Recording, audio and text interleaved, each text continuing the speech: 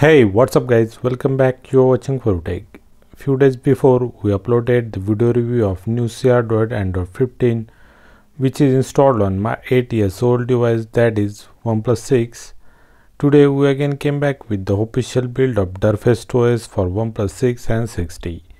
What amazing news is this 8-year-old device is still supported by the amazing developers community and is working perfectly on this new Android 15 based Derfest OS. Derfest OS officially supports lots of devices. You can check your device from the link given in the video description. We thoroughly reviewed the Derfest OS on Nothing Phone 1 that is also officially supported by the team. But today we are going to review the top 8 new and the amazing unique features of the stable Derfest OS which I have seen first time. OnePlus 6 users, all the other things like what's working, bugs and the issues are discussed in the respective timeline of this video. I request to all the viewers must watch these ROM features at least once because some of them are really useful and not added by any stock or the custom ROM till the date.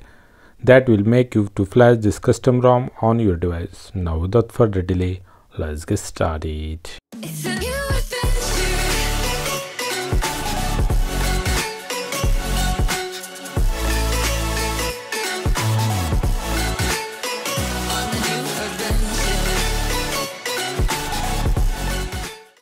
I flashed this new stable build of Derfest OS on my OnePlus 6.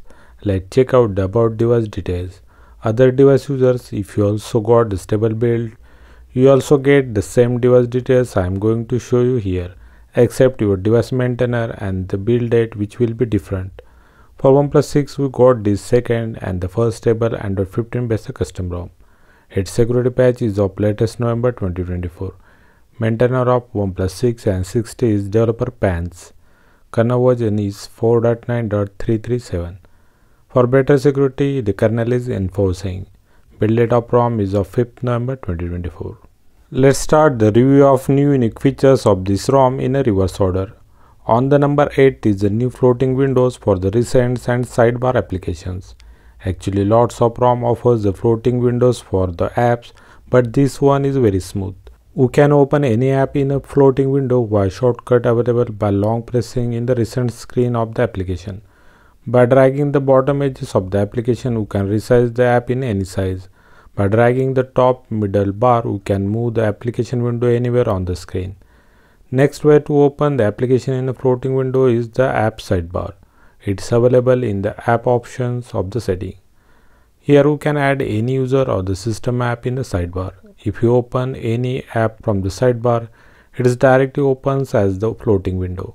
By long pressing on the left corner of the window, we can expand the app window as a normal screen size, and by long pressing on the bottom right corner, the app will be minimized to the top right corner and we can access the app anytime while using other secondary application. Even by using the sidebar, we can access the app drawer, and all the app drawer application will also be available as a floating window anytime. On the number 7th is the new panic trigger shortcut for the power menu. All the custom ROMs offers lots of shortcuts for the power menu customizations, but this ROM offers this panic trigger shortcut. If any kind of emergency happens, we can access it via power menu, which will dial all the assigned emergency calls via this option.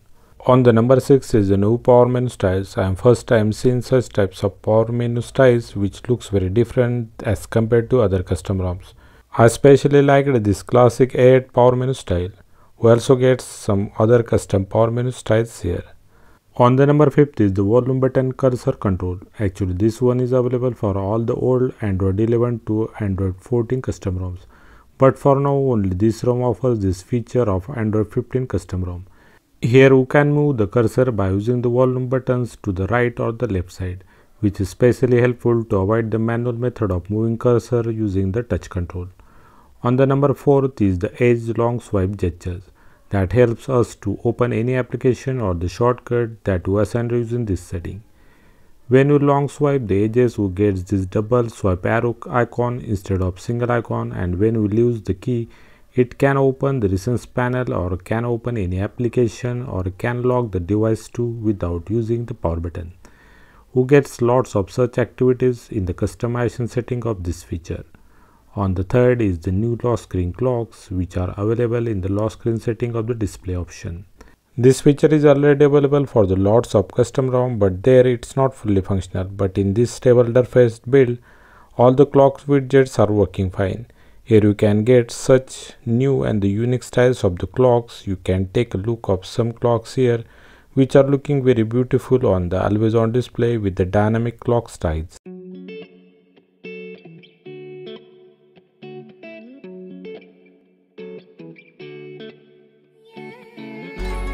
On the number second is the iOS style dynamic island notification. This one will be found in a lots of ROM, but there it's not working same as original iOS dynamic island feature.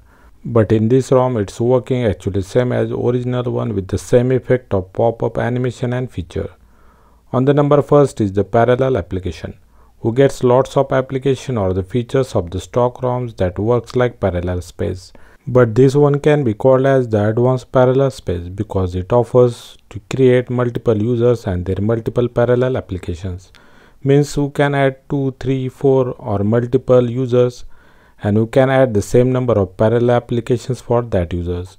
Here I added 2 users, one is For You Take and another one is Punks. I toggled on the YouTube application as a parallel application for the both users, and you got the 3 different Google Play Store application and YouTube apps in the app drawer.